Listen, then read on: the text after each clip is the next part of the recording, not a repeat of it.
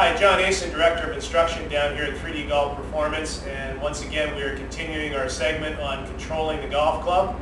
And if you want to control that golf ball, you must learn how to control the factors that influence the power and direction of the golf ball.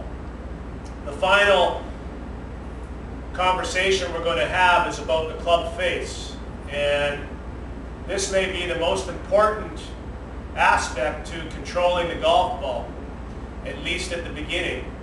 The club face is controlled through a flat left wrist.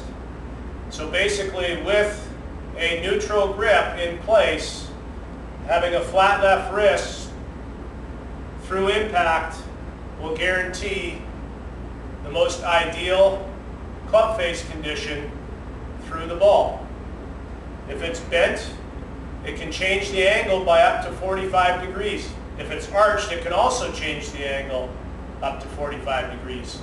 So we want a flat left wrist. Now the idea being that if we had a flat left wrist during the swing, it would be a lot easier to understand and feel how the flat left wrist controlled the constant rate at which the club face was rotating through the ball. You can see the way my club face is rotating, and if it's flat throughout the swing, then it will be easier for you to judge that, because there'll be less compensating motion in the downswing or the backswing to hopefully get that wrist back in line with the face. So again, back to our short grip drill, into our setup,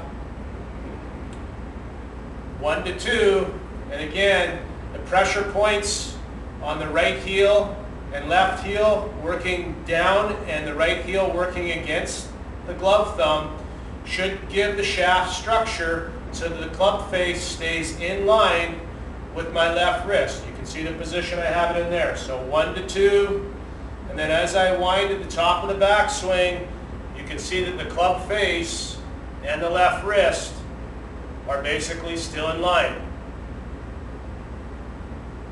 1 to 2, 2 to 3, and once again, what I'm going to try to do from here is make sure that my left wrist remains flat as I come back down and through the golf shot. If anything, I might have a little bit of an arch, but never a bend to the left wrist. A little bit of an arch would be okay. You'd see the shaft pointing a little bit towards 1 o'clock or a yard or so to the right. And this will allow you to compress that ball and work into what we consider to be a knuckles down position on the other side. So you want to do this drill, again, short grip, without the golf ball, get comfortable with it, then go to your practice zone here where you've got your feedback from the launch monitor, and set it up. Go 1 to 2, 2 to 3, and let it go.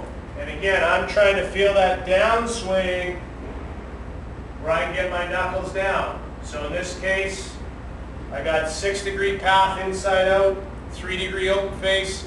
That's exactly half, and that's what I'm aiming for. So those are my target numbers. You can do the drill in variations where you can focus on getting a flat left wrist at the top and feeling like you're at impact at the top of your swing. So again, it's 1 to 2, 2 to 3, and really feel it there, and then be able to go from there through to the knuckles down position. So 1 to 2, 2 to 3, and right through into your follow through where you can sense the knuckles going down. You'll always have a flat left wrist if you accomplish that rolling or knuckles down position going through the golf ball. So good luck with those drills, good golfing, and of course, enjoy that hit.